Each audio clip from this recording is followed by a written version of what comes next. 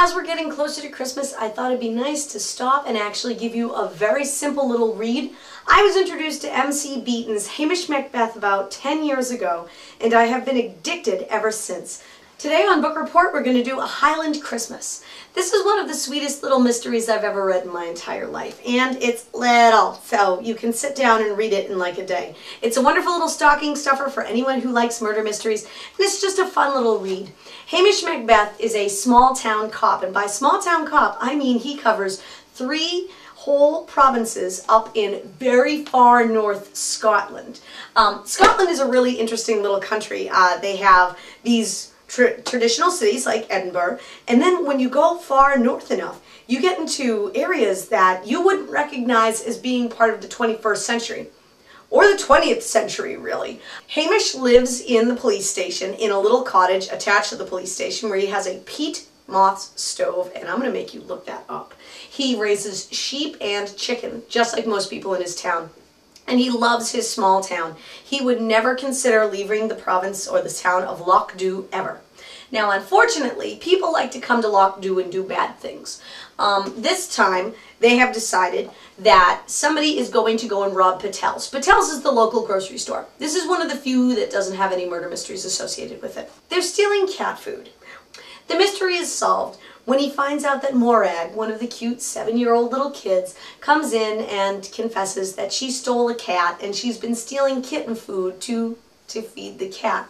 Morag is a lovely little girl, and unfortunately, much like most people in upper Scotland, the family are Calvinists. They don't celebrate Christmas in the big traditional to-do. So Hamish decides that he's going to give the town of Lochdubh a chance to celebrate Christmas out in the open.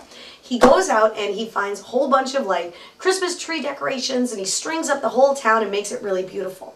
The reason that I particularly like this book is it teaches us a lot about community and trying to learn about other people's stories before we judge them. Morag thought that the cat was unhappy living with its original owner, this very nasty, mean old lady. This nasty, mean old lady lives out on the moors all by herself, and she never likes anybody around. But if you read the book, you find out that she had escaped from a really bad marriage, and she was very afraid that if she got to know people, they'd spread the word of that she was living there and that her very awful husband would come and find her. So she kind of just shut herself off.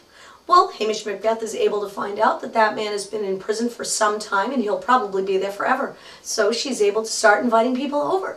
So little Morag, as punishment, has to go over to her house every Tuesday and watch Star Wars. And I can't think of a nicer punishment on the planet. She's watching Star Wars and drinking lemonade and eating iced cake, and all of a sudden all the other little boys and girls want to come over to the house, and Morag, who was kind of shunned, is now the most popular girl in school. And it's all thanks to Hamish Macbeth, who is a lovely human being. I recommend the book. It's a sweet little Christmas read, and it's a great way to get addicted to one of the funnest murder mystery series you'll ever read. As I told you guys, God, a while ago I think, I didn't know that you could buy your own books until 2nd grade.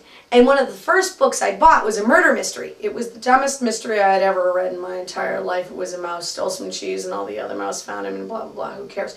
But after that, I have been completely addicted to murder mysteries. They are the funnest things to read, aside from, of course, every other genre on the planet.